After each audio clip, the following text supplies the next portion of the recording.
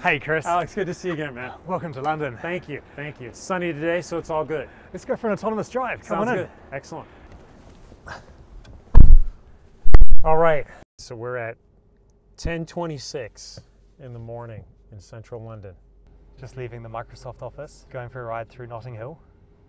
So what we're experiencing now is our AI driving this car through central London fully autonomously, controlling the speed, the steering, the indicators, and there's no HD map. We're not being told where or how to drive, but it's driving entirely based on what it sees. It's looking at these pedestrians around us, oncoming cars, lane markings, and making decisions entirely real time for itself. That's the level of intelligence that we've been able to learn in this model today. The big breakthrough for us last year was building our foundation model from being just dealing with single images to videos to multiple videos and multiple sensors. And at the start of last year, our AI only took a single image in and it couldn't really understand motion and dynamics.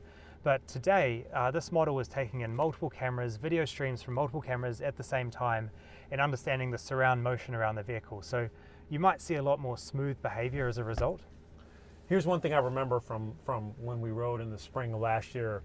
Like I noticed some of the buses kind of veering a little bit towards the middle of the road, and last year I remember when that would happen, the car would almost come to a complete stop because it wasn't sure if that vehicle was going to come all the way into our lane. Look, we're going to bus here and we're going to overtake it while it's parking to let passengers This is a lot smoother than that was in the spring. Like we're able to go around it and navigate around it pretty well, whereas in the spring I think we were stopping more for safety reasons, obviously.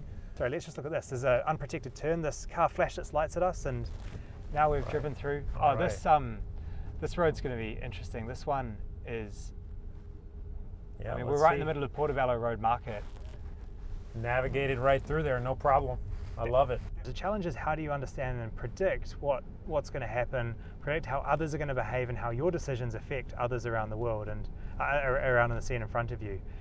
And the Gaia world model that we produced, that's one of the things that we think is going to be a key unlock there. Giving our models the ability not just to be auto-regressive and to decide what's going to happen next, but actually understand the implications of these decisions, be able to simulate how others are going to behave. And so when we think about the kind of AI that's going to solve this problem, I think it's got to have the ability to understand, the motion around the vehicle. It's got to be able to predict what's going to happen next.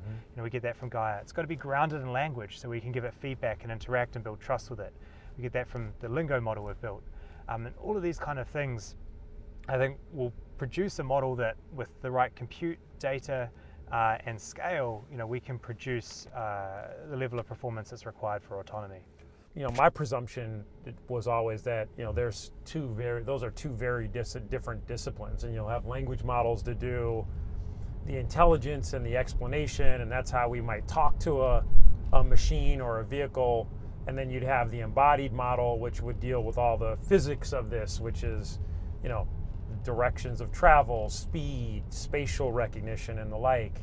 And you're telling me that the opportunity is really a multimodal model that kind of does both. We are seeing the early signs of that model coming here at Wayve. A vision, language, action model that can understand the world, can control the car, and you can interact with it with language.